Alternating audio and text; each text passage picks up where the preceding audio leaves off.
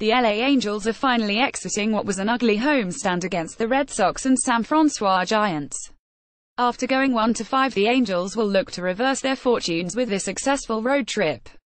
The first stop, a series against World Series champs Houston Astros. The LA Angels have the opportunity to jump ahead of the Houston Astros in the standings with a successful series against the defending World Series champs. Except it won't be an easy task at all, facing the Houston Astros on their own home turf.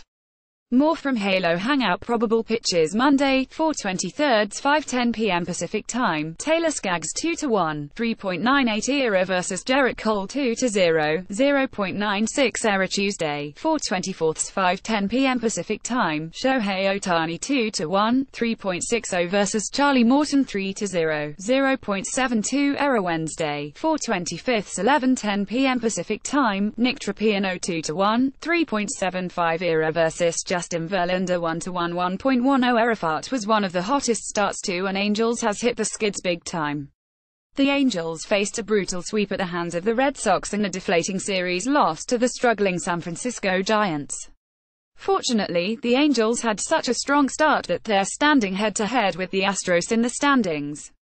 All that can change by the end of this series, but will it be in the Angels' favor?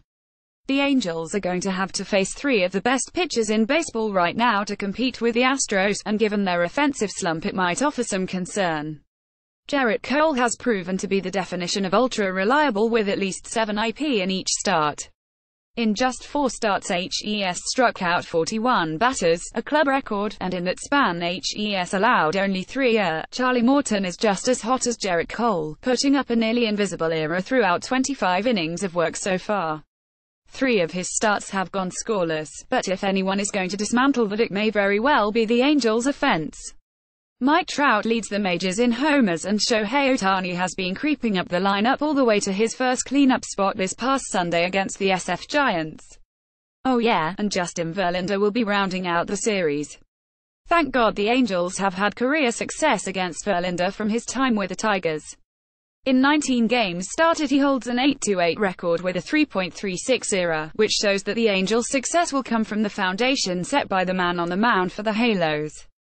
With Nick Tropiano starting the last game of the series against Justin Verlander, things aren't looking as strong as one would hope. Every Angels pitcher is coming off a struggled start, especially Shohei Ohtani and his 3-2 IP performance against the Red Sox his last start out. Taylor Skaggs struggled just as much against the Red Sox, if not more, with 6 errors allowed in 4.1 IP. Improvements will be needed from both the pitching and offense for a successful series against our division rival. What to look for? Mike Trout leads the majors in HRs with 9 to start.